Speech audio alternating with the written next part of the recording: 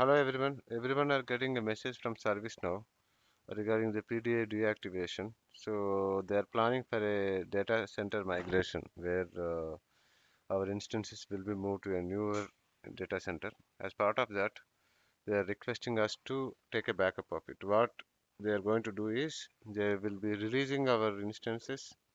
That means our instances will be deleted and we can request for a new instance later. Okay, once this time is completed. And for me, they sent it as a February 1st, and it will be changed for you maybe. But what we need to do when we get this kind of mail is first our instance will be erased. That's what the main point here is. So before it goes, okay, we need to take our all work and data backup. Okay, how to take it is you need to go and get it from update sets. If you're having all the update sets properly maintained, okay, then you need to keep them in update set. And then let's say I captured all my work in my update set. So if this is my update set, I'll go here and then I'll take the backup of this update set. So I will say complete. So this is how I will take the backup of update set. So take it complete and then save it. And then once I save it, I will be getting an option called export to XML. So the export to XML option will download this file in the form of XML file. Okay. So I got it. So like this, you will get it. So if you have multiple update sets, complete them all and then keep it one. This is one option. Okay. Sir, I didn't know update set concept. I did so much of work and I found like it's all going to default update set. Okay. So if it all goes to default update set, then what you do is before that day, okay, try to complete this default update set and then take a backup. Because if you don't know anything about update set concept, this is the first time if you are seeing it, okay, make the default update set complete and then take this backup. This is also fine. Okay. Or you already have default update set, everything is captured in your default update set, but you want to move only that work. So from last 1 month, I have been developing something. I created some tables, I created some columns and all. That work only I want to move it. So what you do is you create a new update set. Go to local update set. Just create a new one. Okay. Here, just give some name, backup something. Okay. And whatever you need it. Okay. Whatever the update set that you need it, move all of them under this backup update set. So how you move the update set from updates from one update set to another update set. Okay. So let's say this is your default update set. So here you captured so many things. So you click this option means you go to default update set page, you open it like this, and then here in the list update set, I think everyone can see this one, update set, right?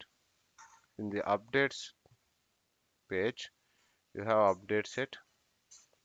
These are all changes that are captured. So the update set you change it to your default. So now I want to change all my update set to default update. So I am selecting all, shift down arrow, double click, okay, and backup. I moved to backup. So like this, whatever the changes that I need it, I will move all of them into one place. Okay. Now my default update set. So there are few cannot be moved. Just leave it. Okay. How much you can take it, you just take it. Now out of 32, okay, 30 are moved. And these two are not moved because they are in different scope. Maybe I need to change the scope and then move it. So like this, you move all of them to one update set. Okay. Maybe backup update set. And then finally you take this backup. Okay, once you feel like everything is moved under this, you make it to complete, save it, and then you say export to XML. This way you can make a backup. Okay, and once you got the new one, so once this time is done, you can request for a new one. Okay, new one, new PDI. Once you got your PDI, then you need to go to retrieved update sets.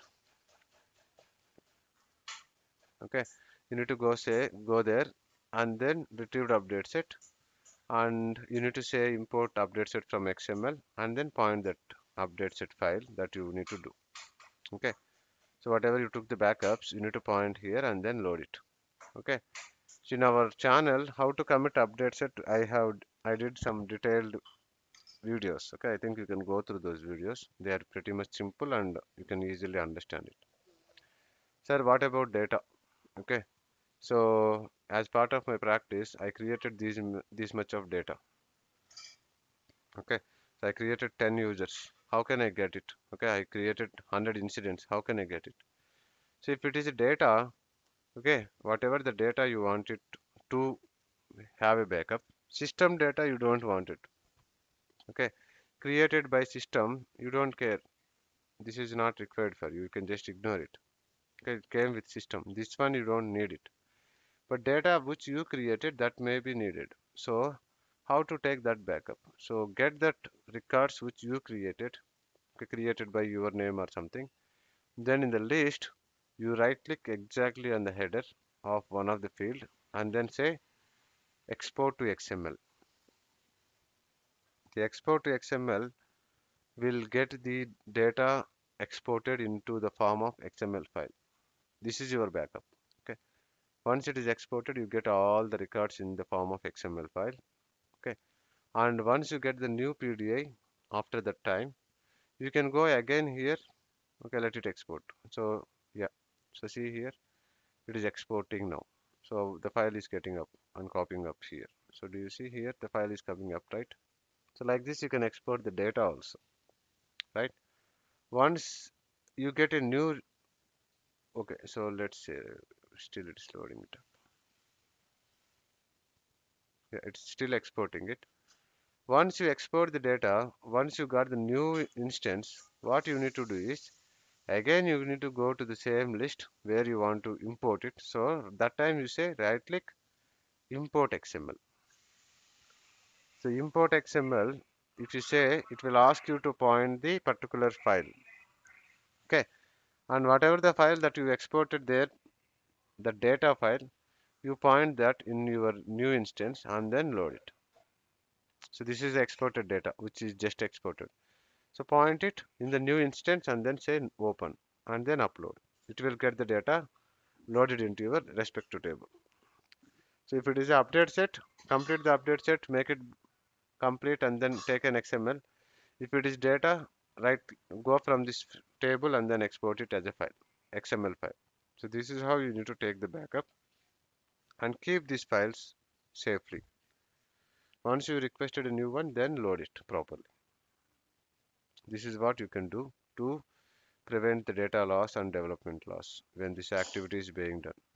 Okay, hope this video will help you. So forward this video to many people who are all having ServiceNow, okay, knowledge or ServiceNow experience. Okay, because we may do so much of work as part of our practice. So if we don't know this step, we will be losing the data or all the work that we did. Okay, hope this video will help so many people. Thank you. Bye.